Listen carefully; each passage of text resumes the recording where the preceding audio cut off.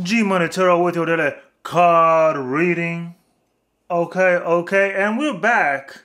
We're live in the Savannah studios, the brand new studios. It took G Money Tarot quite a lot of his fundage for this. Baby mamas are still looking for that fundage, but it has been invested in the proper channels of this new studios in Savannah, Georgia, and we have a daily card reading to get to, so I'm going to start getting into it. Okay, so the first card of the reading is the Knight of Cups. And so we're moving forward quickly to a passionate, emotional situation. But the bad news is we're going to do a bad news, good news, bad news, and a thank you, ma'am. Because we are in the South.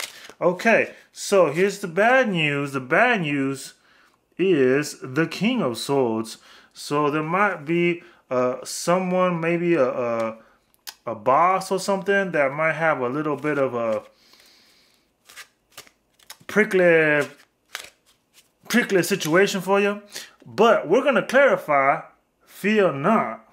Come on! Because we do have the Taco Bell Tarot deck to give us a little bit of an introspection in this daily card reading. And so the Taco Bell Tarot deck is going to give you the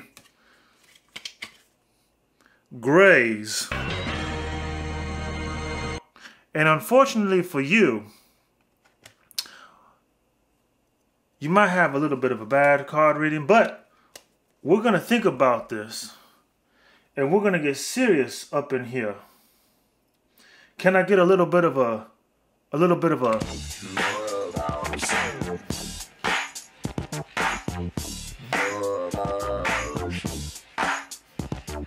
G Money Tarot is predicting for your daily card reading that you will be moving forward in a emotional situation, but there might be an obstacle or a parental figure in the way, and they might want to be looking